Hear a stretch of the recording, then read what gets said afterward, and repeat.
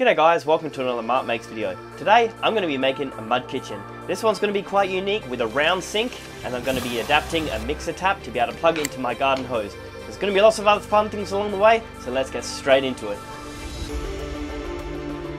So I've picked up some second-hand form board. This is a plywood which grano workers use for concreting, and I'm also going to be using some recycled pallet timber. So first thing I'm going to do is mark and cut out the desired shape.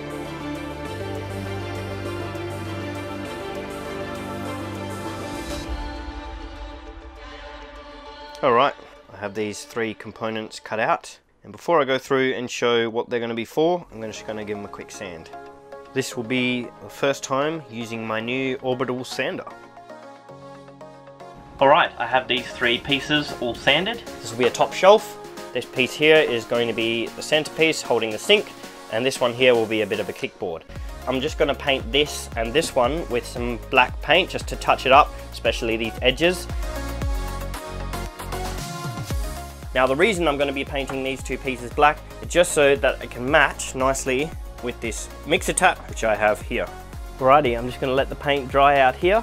The paint I'm using actually dries really fast, so that's going to be quite helpful for this project. While that is drying, I'm going to go and start looking at legs and lining the middle piece. So you might have noticed these pencils in the background. It's another video project I've done, so I'll leave a link below if you want to check them out after this one.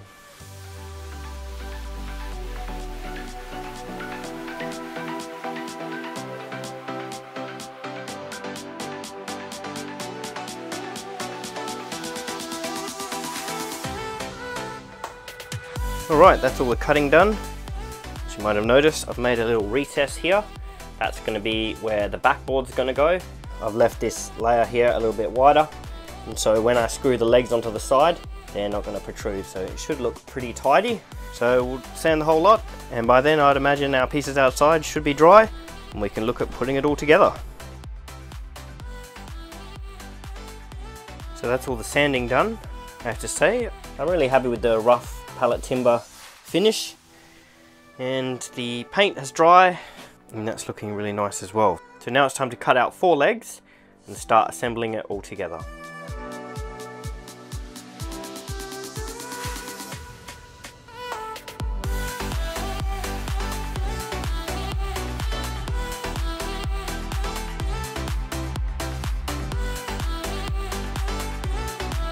Alrighty, we got the main framework put together. Still just a basic frame, but it's all assembled.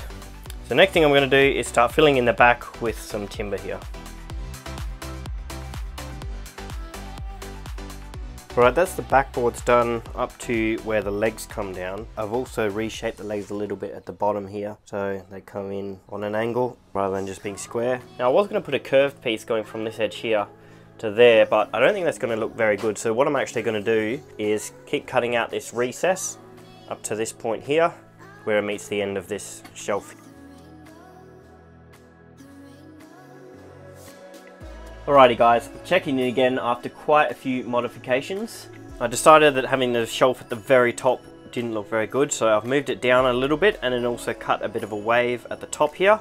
All the backboard's been sanded, so that's looking a lot nicer. And as you can see, I've taped it all up, and that's so I could do some touch up on the top board and also paint the edge of this middle shelf black, just to tie it all in with a nice color scheme. So now that that's all dry, I can remove the paper. Alright, now it's really starting to come together. I've just placed the sink in here. It's just sitting there temporarily. I'm not going to fix it until the rest of it's varnished. But before the varnishing happens, I've just got to do all the prep work for where the tap's going to go. So now that the holes are done, everything is ready for a coat of varnish. So I'll get started on that. And while the varnish is drying, I'll go through everything that's required for setting up the tap. So here's the mixer tap I've selected. Being that I'm only going to be plugging into the garden hose, I'm not going to need hot and cold water. And the piece we'll be using for the garden hose is this one here. This is a reducer. It's going from 20mm down to 15. This end here goes to the tap, and it's up to a 20mm, which fits the garden hose. So that's all the components there. this one ready to plug to the hose. The hot water is going to be connected to here. What I've done is just capped it with this brass fitting here, and this is the mixer, which is also redundant. The plumbing for the sink is very straightforward on this one. It's just this piece here with the thread on one end that's going to screw onto there, and then this piece here which I'll glue straight onto there. That's 2 coats of varnish done, and it's had a chance to dry overnight. So now it's time to install the sink and the tap.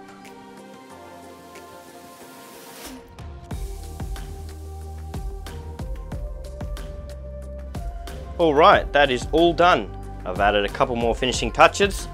Put these hooks here for the implements. I've put a little plug in the sink here. And I've also put the counterweight for the mixer tap. That's this piece here. So when you pull that down, the weight helps it retract back in place. This button here is for the 2 settings on the tap. And now it's time for the girls to have a play.